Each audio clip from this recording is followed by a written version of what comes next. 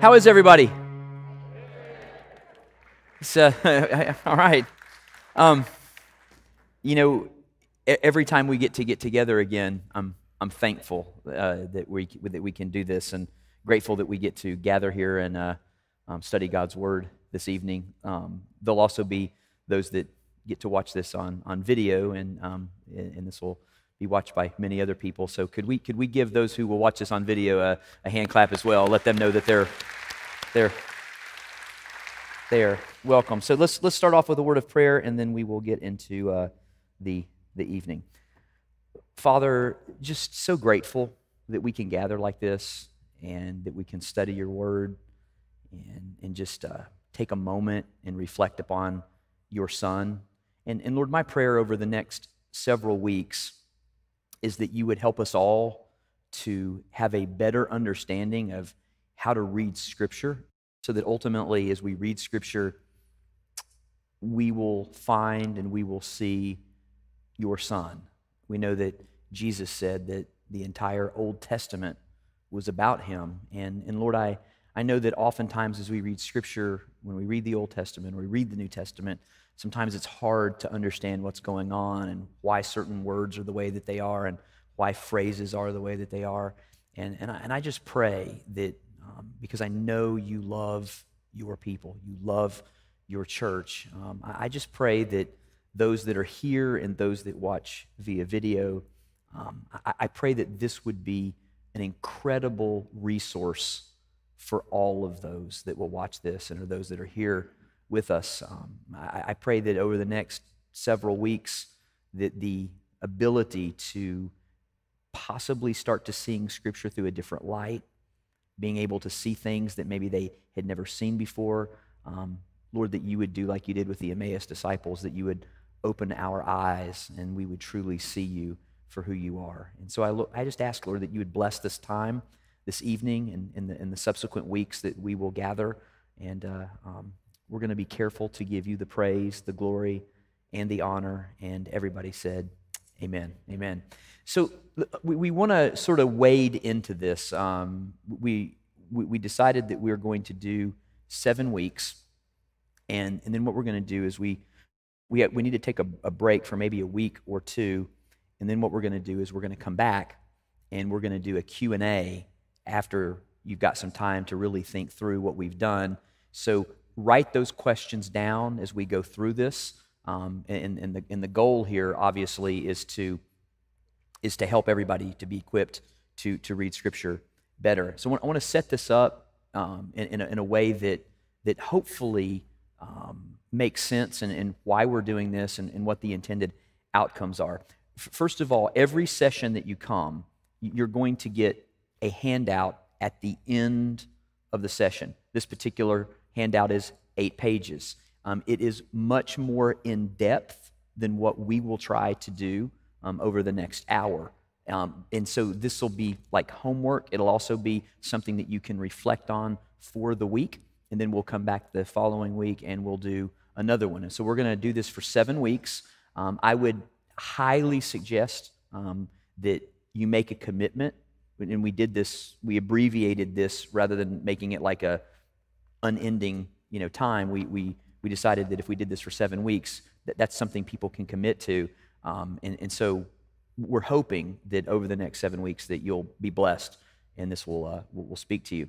And the reason I wanted to do this is when I met Warren when I started to do my doctorate of ministry at Knox, and I came to Knox already with a doctorate. I mean, I knew theology well, but what Warren did is Warren fundamentally changed the way I looked at Scripture, and I'm grateful for that. I mean, just grateful for the time and the pouring into me that you have done.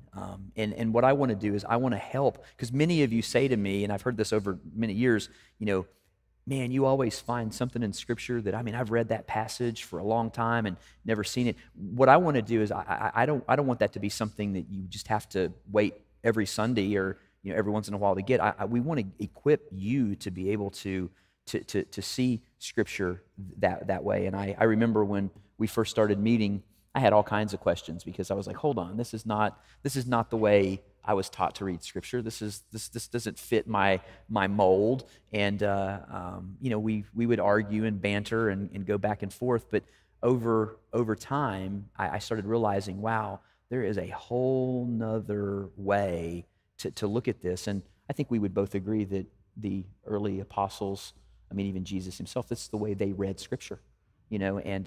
So that's what we want to do. And I don't want to oversell something, but that is the goal, is to be able to take some elements out of the life of Christ that most of us know, and to look at those and to read them and to start seeing that, hey, every word matters, and to also understand that the biblical writers, we have what's called high communication and low communication. High communication is the type of communication where if you're in a group and everybody knows what's going on, you may just have to say the Denver trip and everybody knows what that means. That if you have to explain the Denver trip to everybody and where you went and what you did, that's low communication. The Bible is written to people in a high communication way, where the people who are reading this already know a lot about the world that they're living in, that they would just know when words and phrases were said, that they would know how to take those and understand those. And oftentimes it's a little lost to you and me because we come to Scripture oftentimes through low communication, and we got to learn how to get to that high communication. And so that being said, I really am excited, and I am grateful that Warren has come up. Warren, thank you for being here. Thank you for making the trip from Fort Lauderdale. You mean a lot to me, and I hope that the people of Grace will welcome Warren for being here and, being a part of our church. Warren's also a board member of our church, and he does watch pretty much every sermon. I get every Saturday night at about 5:45, 5:50, I get a text that says, the doctrinal police has now tuned in to watch your sermon, or something like that. And glad you're here, and so as we journey into this life of Christ, and we are going to take communion at the end, and I would just say, if you're watching via video, this would be a good time to maybe press pause, and you could get the elements ready, and then resume to come back at the end and be ready for communion. But we decided to take the life of Christ, and we're probably starting in a way that people would go, why would they start there? Most people probably would think we would start at like the pre-birth announcement or maybe the birth of Jesus, but we have decided that we want to start the class off at the Last Supper. And I think that begs the question, and I think probably people would be, why are they starting there? So maybe you can help us out. Why are we starting with the Last Supper? I would like to take just a second to say how much it's been a joy to watch God's blessing on this work. When I met Chip, there were 80 people at Grace, and to see the amazing movement of the Spirit of God it's really exciting and encouraging. And I will tell you, Chip spoke so graciously and kindly about me, but we had a very difficult curriculum. Typically took 2 years to do. Your pastor was the #1 fastest in comprehending that curriculum. He went through the whole thing in 9 months, which was unbelievable. He's got a very, very quick mind. And we hit it off pretty much early on. We did. He likes to banter, and I like to tease, so it works out really well, I think. And he teases back, let me tell you. Sometimes he can be pretty withering. But it's been a delight to see how God. I could see the talent and especially the heart for the people of God in Chip. So I know that wonderful things are ahead for Grace. Now, about where we're starting, we decided to do the life of Christ, and I did not want to start with the Nativity. Almost everybody that does the life of Christ begins with the birth in Bethlehem and goes through to the resurrection. I wanted to break that pattern because Jesus does not begin in Bethlehem. His humanity, the incarnation, begins in Bethlehem. But Jesus, John tells us, was the Word of God, the 10 words that God spoke in Genesis 1 by which he created the world. So all things were created by him.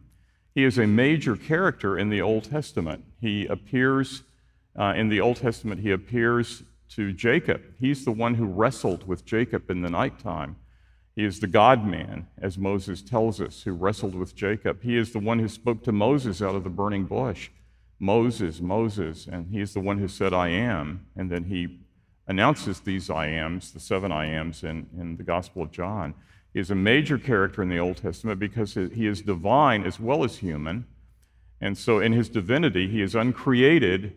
He has always been. In the beginning, he was with the Father and has been since before he created time and space. And so his person is immense, and we want to come to know him. You are, all of you, being prepared to be his eternal companion.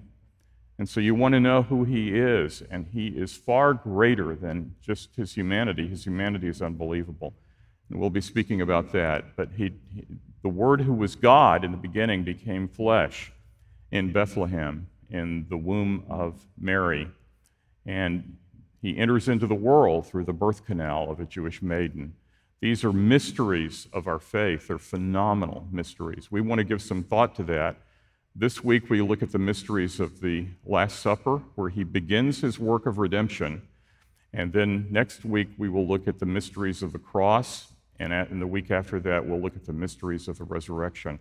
So I want to begin with where it all comes together, because everything then feeds into that, and we'll be able to understand and comprehend his ministry, I think, so much better. Now, beginning with the Last Supper, I want to take a look at that picture. Let's flip it up here. There. You got it right there. This is DaVinci's picture. I think it's probably the greatest painting ever written. If you've read anything about it or studied it, it's phenomenal. What he did in this is amazing. But if you look at this picture, DaVinci painted it. It's a mess hall in a monastery, and he wanted them to think about the Last Supper at every meal. And so he painted this picture, and in the dramatic moment of the picture is Jesus has just announced, one of you will betray me. And knowing that, you can look at the posture of the disciples. You see Philip, the third from his left, pointing like this, is it I? And all of them, remember, Lord, is it me? They just went down the road that way. You see them gesturing. What does he mean? What does that mean? One of you will betray me. Now, Jesus knew precisely who the betrayer was. He gave the sign of the sop. Remember, he revealed to John and to Peter that it was Judas, and he told him, what you do quickly. He's telling him to leave so that he's not there for the supper. He tells him to leave, go about his business. And so why did the Lord, the question I want to raise is, why did the Lord, knowing who the traitor was, phrase it in a way that everybody would be introspective? Lord, is it I? And that insecurity of faith would be expressed by all the 11 who were innocent. See, that's a good point, though.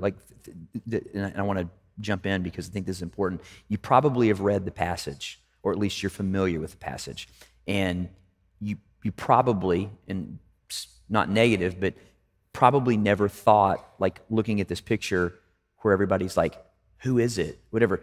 Probably never read it with that thought process of what would it have been like to be at the table and everybody, like, why did Jesus raise that question?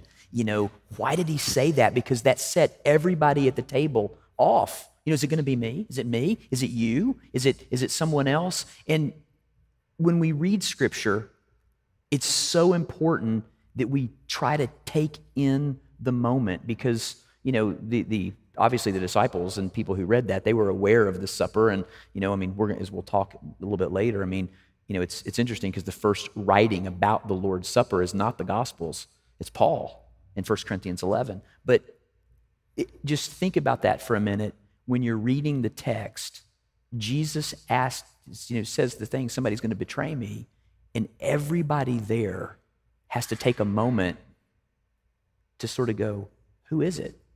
Is it me? And this picture really depicts that, but I can tell you that it's really easy to read Scripture and miss just those subtle things, but it's powerful because you're gonna talk about the power of that. But I want to make sure that everybody pauses for a moment. When you're reading Scripture, there's not one word, there's not one action, there's not one story that's just sort of surplus in there. Every word, every phrase has just pregnant meaning. And so as we continue to expound on it, I just want to make sure that, because I know I've read that story many times and never thought about what it would have been like to be at the table questioning. I think that oftentimes it's asking the right question. That's the key. And this question is profoundly significant. When Paul wrote about the communion, the Eucharist, the Last Supper the Memorial Supper that we take, he gave directions about how it should be implemented in the church there in Corinth, which of course apply to us as well. And he says in 1 Corinthians 11, after he tells us the order that Christ gave first the bread, then the wine, and describing all of that, he says, so before you come to this table, let every man examine himself. And I think he's taking that, and the examination is, am I worthy to partake of these elements? And he says it's significant. He says, because many have falsely partaken of this table without that examination. He says, many of you are sick, and some have died, or some are sick, and many have died. So here is food that God is appointing for us to partake in, but the penalty for doing it unworthily is death. It's back in the Garden of Eden. Of all the trees of the garden you may freely eat, but of this tree, in the day you eat of it, you will surely die. So there's a connection with Genesis. God has appointed this table for us to partake of it, but we must do it in a worthy manner. Paul says you've got to partake of it worthily, and he wants us to examine ourselves before we go into communion. So that's what we're going to talk about that. What does that mean? I'm going to talk about that at the end. What does it mean to examine ourselves, and how do we know that we're worthy to partake of that cup and of that bread? I'm coming back to that, but I want to talk first about the significance of the supper. But before we get to the supper itself, though, it's imperative that we get the picture, because this is part of learning to read Scripture, is that Jesus set up the examination. He did, with his 11. With the question. I mean, as we were talking, I mean, you could, it's not, but, you could go, wow, that was a little bit harsh to put everybody under that moment of, is it me, is it you? But he set that up. There's a questioning there at that supper. And we'll pick up on that later, but that's super and Paul important. makes that normative. That's for exactly us. right. So we must examine ourselves, and the consequences are severe. They are. if we do not. So I want to talk about what does that mean, so that when we partake of it this evening, we will know that we are partaking of it in a worthy manner. So we'll come back to that. Now, I said I wanted to begin with the Last Supper because this is where the Lord begins to reverse the work of the devil. The very central verse of 1 John, the evangelist who writes the Gospel of John, the fourth Gospel, he writes Revelation, and the three general epistles, and one of them, the first one, 1 John, the very center of it, John says, for this reason Jesus came into the world, that he might destroy the works of the devil. And it's at the supper that he begins to undo, to reverse the work of the enemy who has caused such grief to the human family, and that God would send another man, his own son, in order to reverse, and we're going to see that, what he's doing in the cross, what he's doing in the resurrection. He's reversing all of the judgments and all of the sin of the Old Testament. Here he begins that work of reversal. If we understand the Last Supper, the cross, and the resurrection, everything else that happens in his life, everything else that's recorded in the Bible will make immense sense to us. So we're looking at the answer, really key to the whole thing. Can you expound a little bit on the centrality of a book? Because the writers know their geography. Because John doesn't just do it in 1 John, he also does it in John and in Revelation, in the center of each of those books. Yeah. The centerpiece of John's thinking about God is Christ being lifted up and Satan being cast down. So the center of 1 John, for this reason Christ came into the world in order that he might destroy the works of the devil. The very center of the gospel, of the literary center of John, between the two foot-washing narratives, is the triumphal entry. And at the triumphal entry, Jesus is on his way to Jerusalem, and there is thunder and voices, angel voices, that are heard from heaven. And Christ says, now is the ruler of this world, the Satan, is being cast out of heaven. So he sees that. That's the center of the gospel, the literary center. The very center, the literary center of Revelation is the war in heaven that begins with thunder and the angel voices, and Satan, there's no room, no place found for him in heaven, and he's cast down to earth. So there's an axis between the two great books of John that's talking about the same thing. That is, the enemy is brought down and Christ is going to be exalted through the cross. He's lifted up on the cross, but then he will be raised in resurrection, ascended into heaven, and seated at the right hand of the Father. So those are the primary directions by which we come to understand how all of this works. Well, now at the supper, Jesus is very deliberate.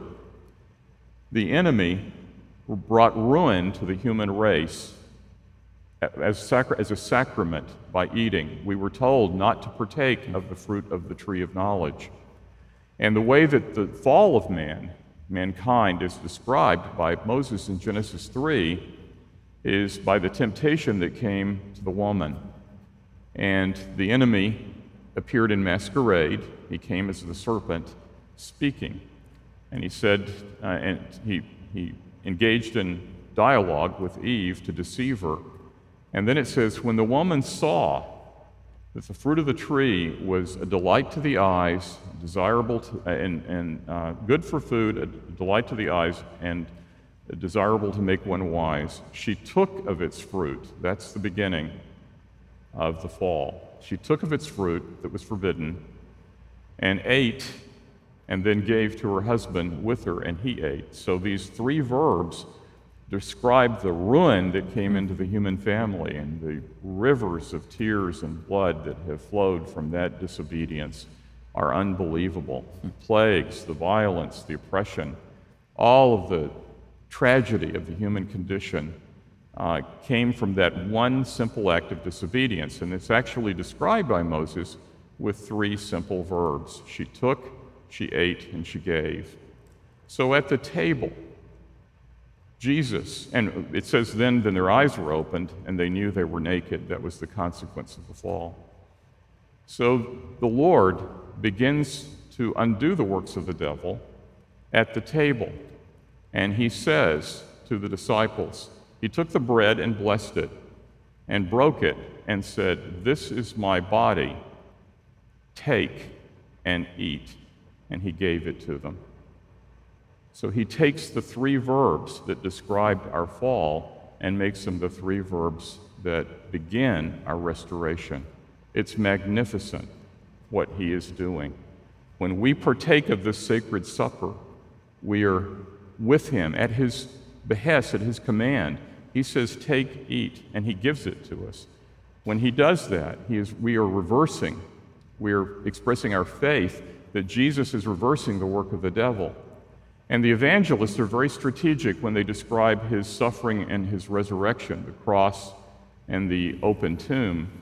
They flank that redemptive work of Jesus with two suppers, the Last Supper, and then after the resurrection, in the afternoon of the resurrection, the supper with the disciples at Emmaus, and where he is explaining the Old Testament and that paradigm of suffering and glory that opens up the Old Testament to his disciples, and they press on him to come and have supper with them the evening of the resurrection.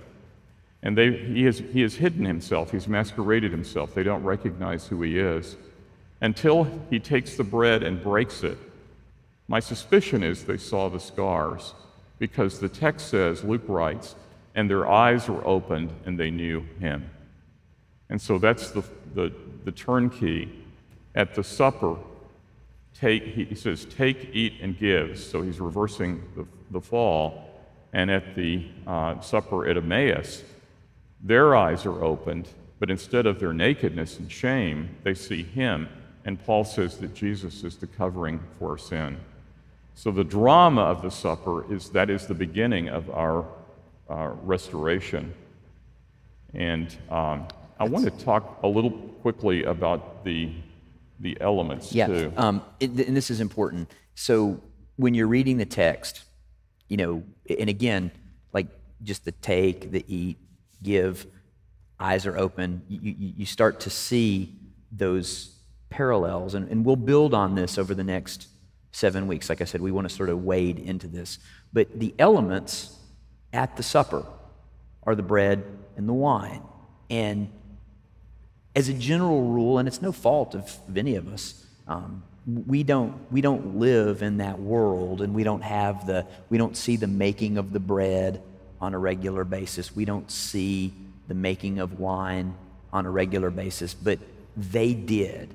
And those elements, the elements themselves, are incredibly providential. And we're gonna go through that, and I think you're gonna be blessed. So let's start with the bread. Let's talk about what's going on with the bread and how it's made. And I think you'll be blown away when you realize, had you lived in the ancient Near East, these would have been things that you knew daily and experienced daily, but the providential nature of God on the way that this bread is made and the wine is made is absolutely incredible. So tell us about the bread.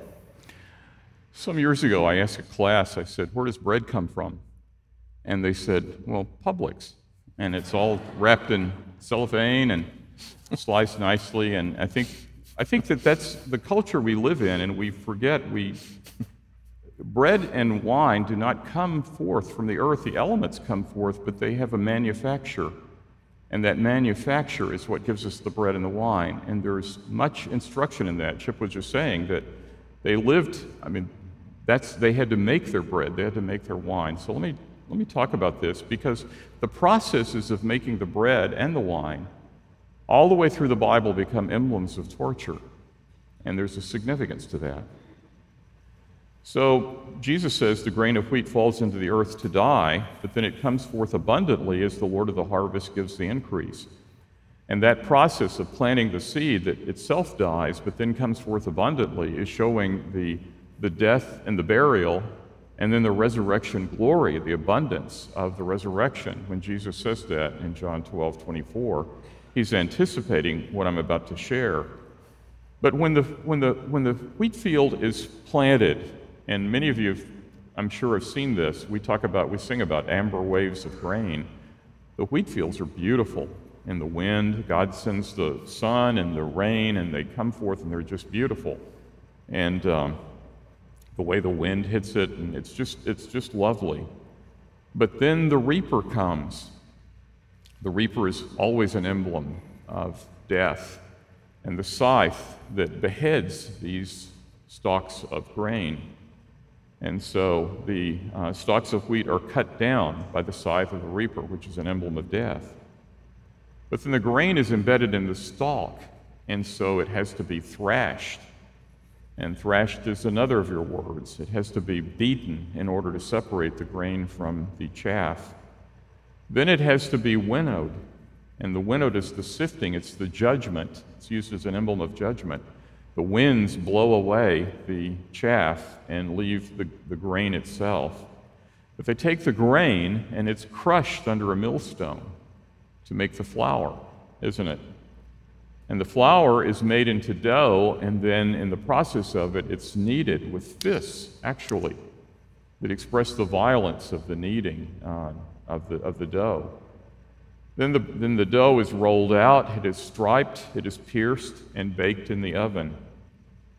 And through all of these pictures of biblical judgment, that is the process by which we receive the bread of life. And I think that that's not insignificant. Jesus himself said, "I am the bread of life." And when he said that, he's not just comparing himself to that which gives us life, but we should hear in that he has to go through all of these tortures for us. He went through all of that, the process making, in order that he had to fall into the earth and die, in order that we would have abundance of life. And look at us. I mean, it's amazing how he has done all of that.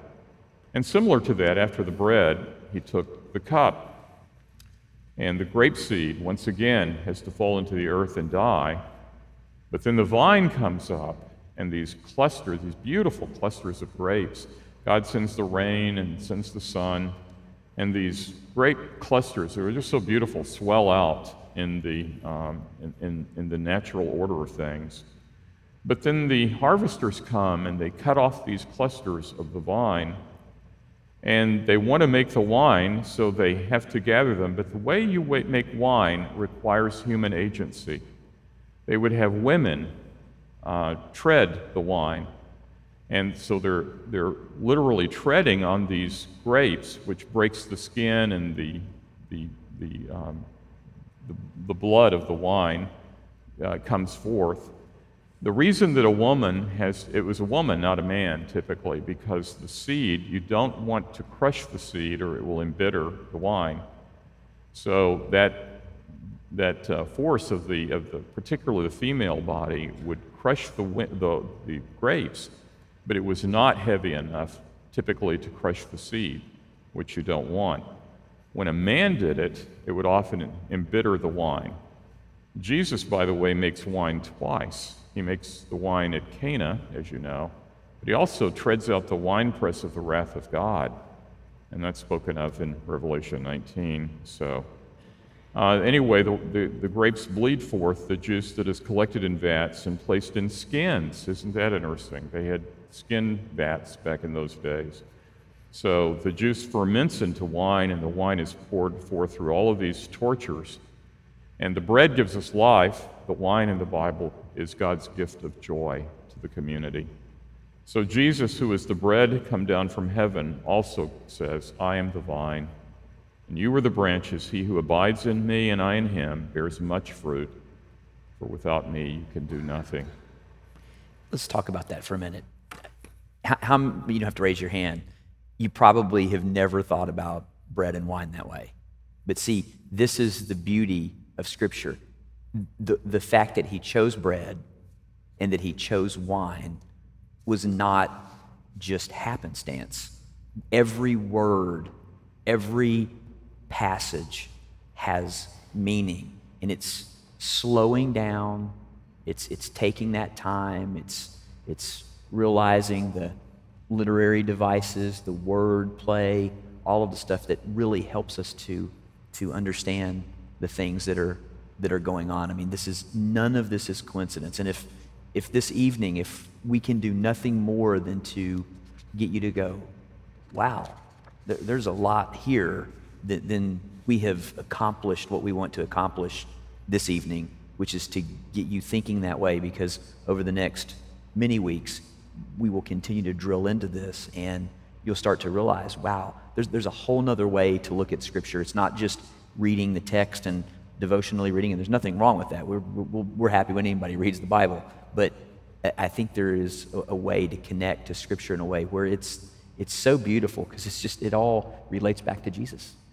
You know? Obviously, the Creator intended all of this, and it is an intention. The manufacture of the bread and the wine is intentional to display something about the Savior. I think that it's significant that we see this, because if I add these together, he was going to die, so they cut him down. He was thrashed, he was winnowed, he was crushed, he was kneaded, rolled out, striped, pierced, and baked.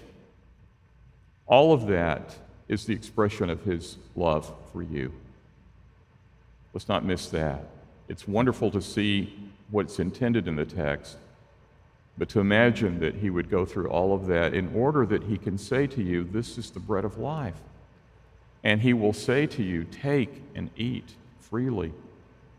And we derive our life from him and that personal understanding. The reason it's significant to understand it in terms of the culture and literature, but it's also, don't miss the point that he willingly went through all of this. He was like the grape that had to be trodden underfoot and mistreated and crushed in order to bleed forth that which becomes for us the wine of joy. He doesn't partake of the wine, remember? I don't think he partook of any of the supper. He is the paschal lamb. He is the bread of life. He is the wine. All of it speaks to him. And he did that for us. He knew hunger that we might be full. And so I think if we keep that in mind, it becomes much more personal and really in many ways much more beautiful, I think, to us. Now, you have a personal story about the drama of the supper, all of the things that are going on in that questioning, the examining, is it me? And I think that would be awesome for you to share, you know, because we do want to go to the Lord's table this evening. Would you share some of that? And I think you have a passage that you want to talk about. Yeah. Just share it. Let me tell you how I prepare my heart, because we have to partake, as I said at the beginning, in a worthy manner. Paul says that. We don't partake in an unworthy manner. It's anaxios. Axios is worthy. Anaxios is the unworthy. We don't dare come to this table in an unworthy manner. And so what does it mean? How do we prepare our heart? What does it mean to partake in a worthy manner? Now, why did the Lord plunge these 11 innocent disciples into that self-examination? And then Paul derived from that method that Jesus used, he derived that we should then examine our hearts before we come to this sacred supper. How do we prepare our hearts? And I want to share with you what the Lord has shown me. I come from a faith tradition that actually makes this a part of communion. When we have communion, we do what we call fencing the table. I don't like that term, but I understand it. By fencing, we warn people, as Paul did in 1 Corinthians 11, don't come to this table unless you truly know and are trusting in Jesus with all your heart. It's a table for Christians. We invite everyone to come, but we want to warn them. If the consequences are sickness and death, we want to warn them. You do not come to this table cavalierly or casually. You prepare yourself for this. And that preparation, Paul says, would result in our being able to partake of this sacred table in a worthy manner. What does that mean? Worthy is a high bar. Mm-hmm. Who is worthy for these things, Paul will say. So I want to. What does that mean, and how do we know that we are partaking of this in a worthy manner? And I want to share something out of my personal experience with this. I was brought to faith early at 5 by a godly Christian mother. My father was not a Christian, and of course, as a son, he was my main influence. But my mother prayed for me and took me to church regularly. I had Sunday school teachers that really built into me. I mean, I remember them with great gratitude, honestly. Your mom prayed something specifically for you. Yeah, she did. We were talking about that on the phone. That's good. Share that. She did. My mother prayed. I'm the only child, only son. She prayed when she found out she was pregnant, and she was told she wouldn't likely have children, but anyway, when she found out she was pregnant, she prayed that God would make me a Bible teacher. And that, I look back at my life and I think, my goodness, what a circuitous way of doing it. But that's, if you're a parent, pray for your kids. God answers those prayers. I mean, she went out and... When my grandfather died about a year before I was born, he had a little coin purse, and he had $1 and a 50-cent piece in that coin purse. And so she gave instructions on the day I was born to her very best friend to take and to buy me a Bible. That was the first possession that I had in this life. And so her friend very faithfully, on the day I was born, it was a Friday, she went out and bought a Bible. The Bible was $1. It was leather bound, and that was the first Bible I ever read, but that tells you something. So it wasn't a Confederate dollar, it was an actual federal note, but anyway. But it's awesome, though, that, I mean, your mom prayed for you to be a Bible teacher. I mean, goodness gracious, it shows you that, you know. I had a wonderful mom, and so she led me to faith. And my Sunday school teachers. And so anyway, I was about, I don't know what age, it was around 15, 16. I grew up in a neighborhood church where everybody was poor. We were all poor. We didn't know how poor we were. This was the 60s. But we were all poor. But I started going, I was really attracted by the ministry of Dr. W.A. Criswell, and it was Dallas, Texas. And so I started going to First Baptist. That was my tradition I was raised in.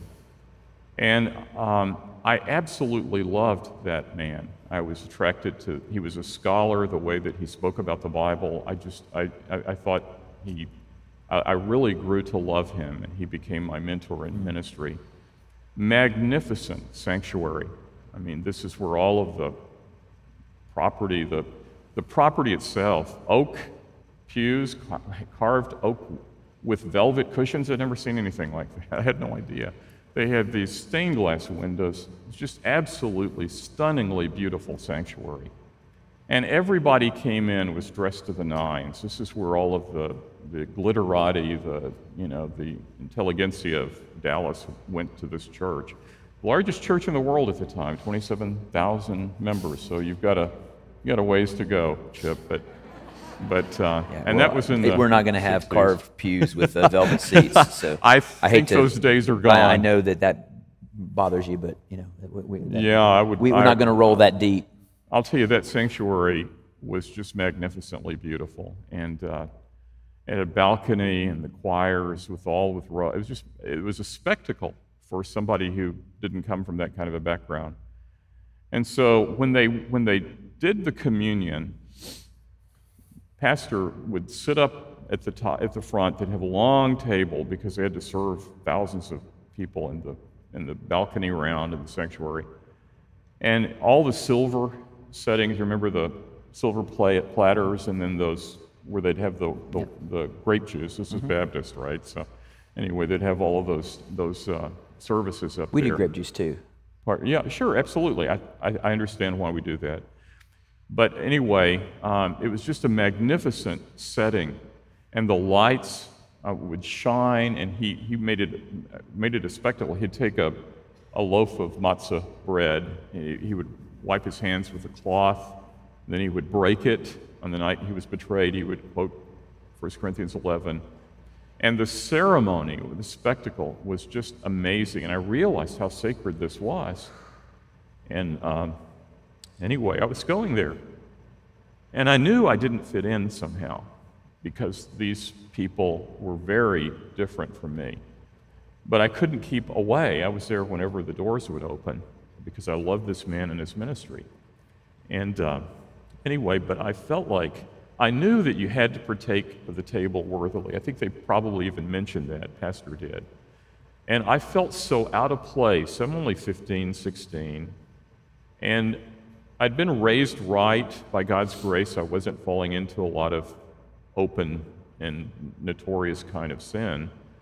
But I knew my thoughts, I knew my heart, and I really felt out of place. And so when they would have this sacred ceremony, it was beautiful. I could not go and miss it. But I would sit in the back of this large sanctuary so that when the elements got close by, I could slip out because I thought, there's no way I can be worthy to partake of this table.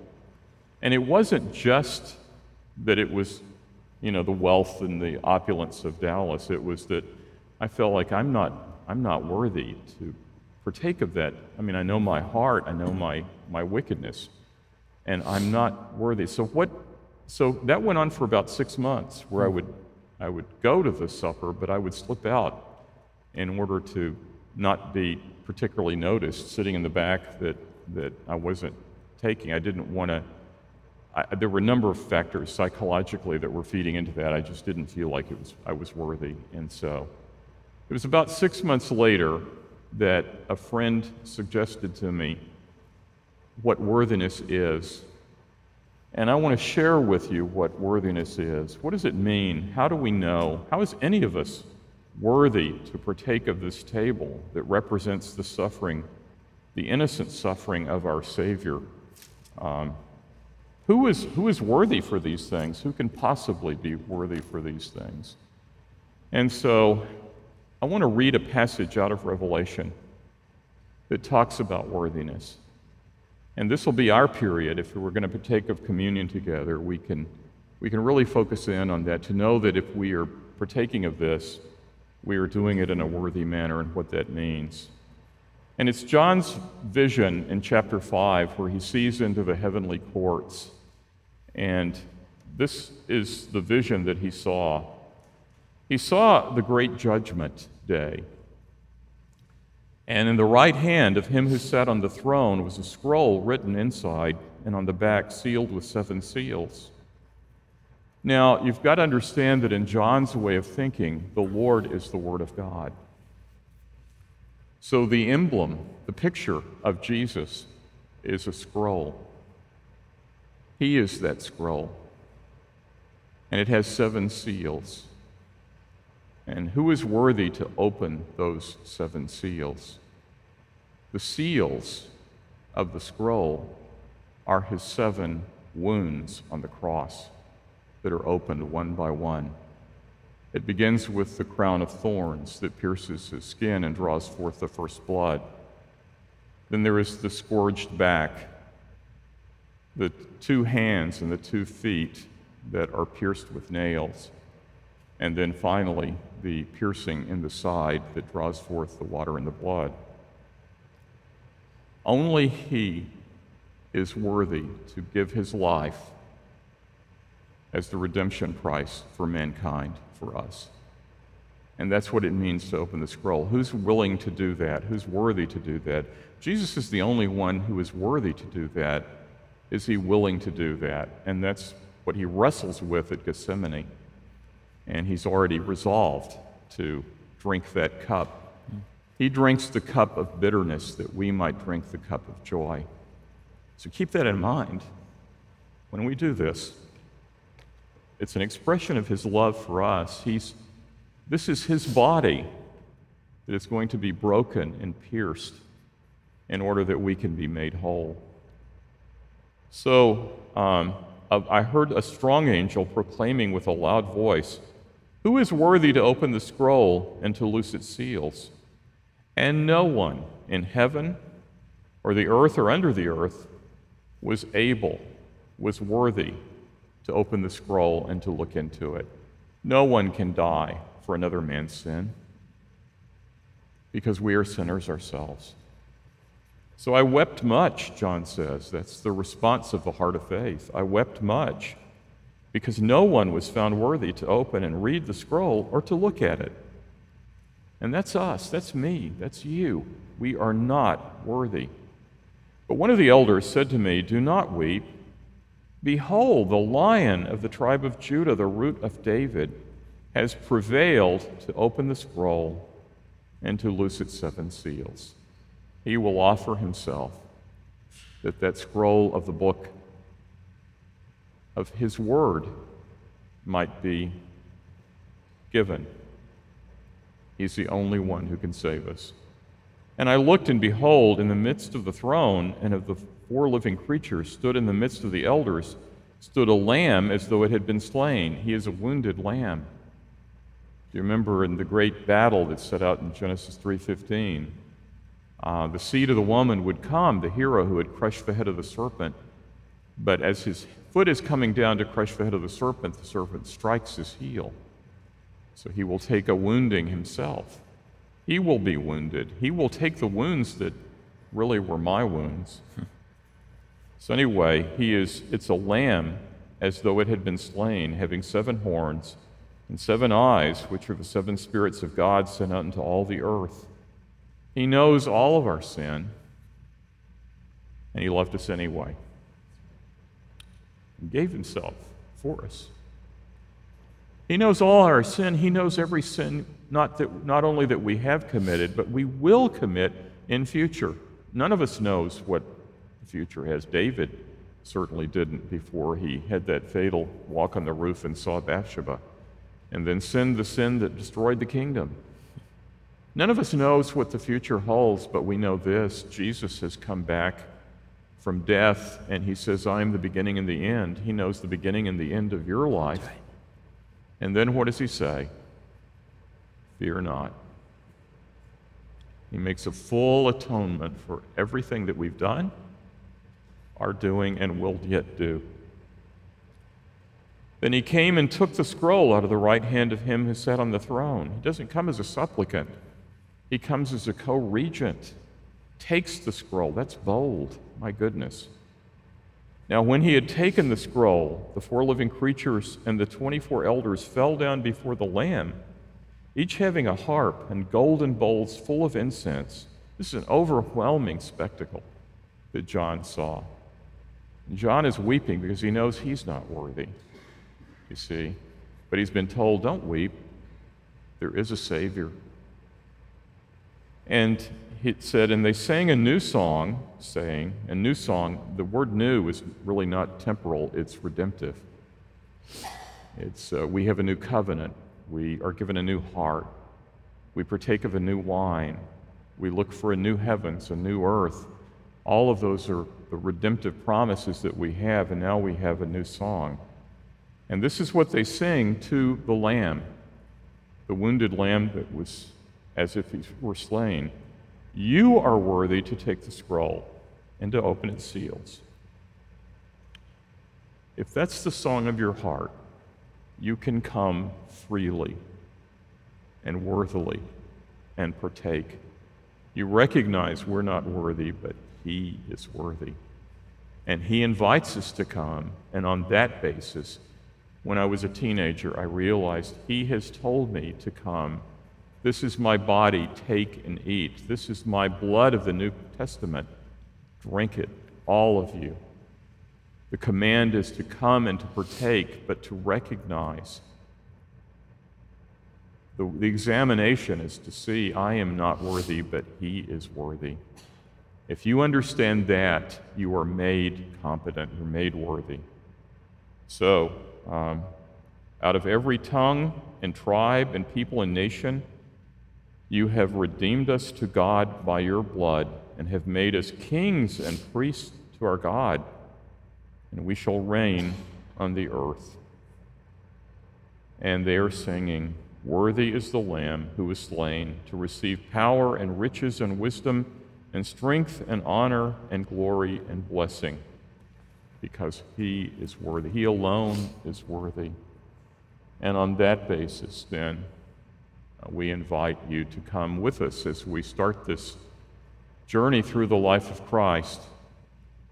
And by God's grace, we will end it at the supper too, because the story that I have omitted that precedes this is the Savior of the world kneeling down to wash the feet of his disciples. We will come to that story. We will know the life of Jesus. So as we prepare our hearts, Chip will lead us in this sacred supper. I'd like to read 1 Corinthians. I normally just recite it, but tonight I want to read it. I think it's interesting that the Gospels are written after 1 Corinthians. So the first story we get of the Lord's table is from Paul, which is interesting. And this is what Paul says. He says, I received from the Lord that which I also delivered to you, that the Lord Jesus, on the same night in which he was betrayed, he took bread.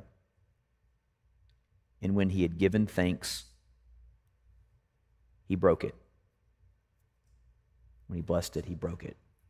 I don't always say it, but I often say it when we do take communion together as a church. And I believe this, that the things that the Lord blesses, he breaks. And it's in that breaking that we understand who he is. But he takes the bread and he blesses it and he breaks it. And he says, take, eat. This is my body, which is broken for you. Do this in remembrance of me.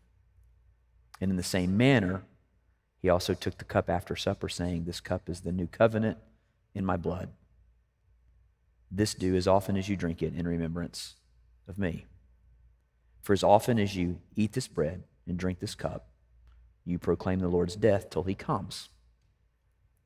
Therefore, whoever eats this bread or drinks this cup of the Lord in an unworthy manner will be guilty of the body and the blood of the Lord. But let a man examine himself, and then eat of the bread and drink of the cup.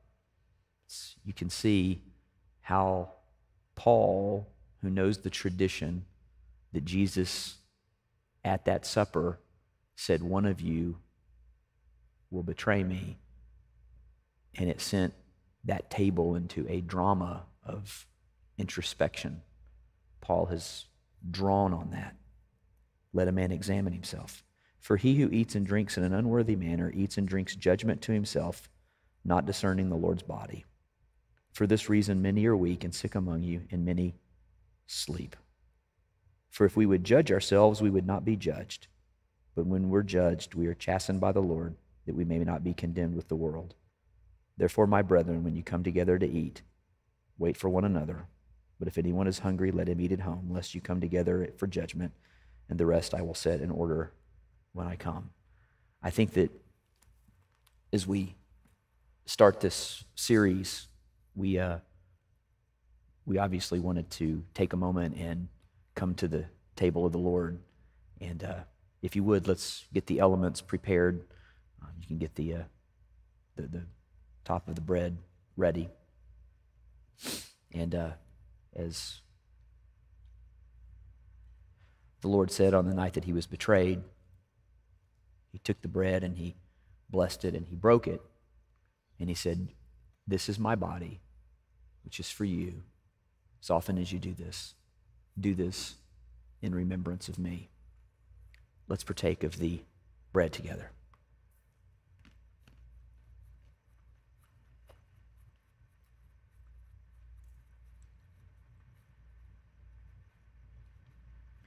And then after supper, he took the cup and he said, this is the new covenant in my blood.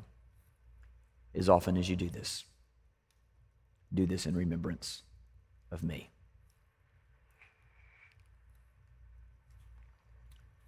Let's pause for a moment.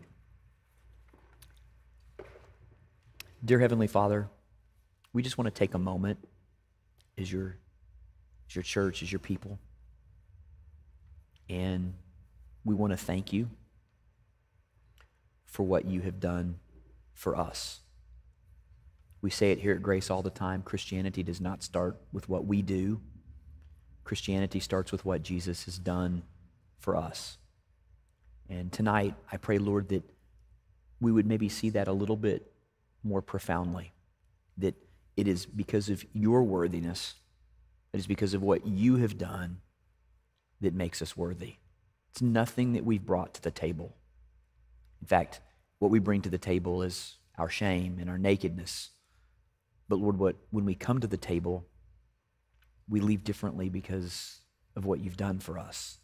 And Lord, I just pray that right now, all of us here, and those that'll watch by video, I just pray that we would take a moment and truly pause to realize that if it were not for your Son, Jesus, if it were not for him going to the cross, if it were not for his death, burial, and resurrection, we would not be able to have eternal life.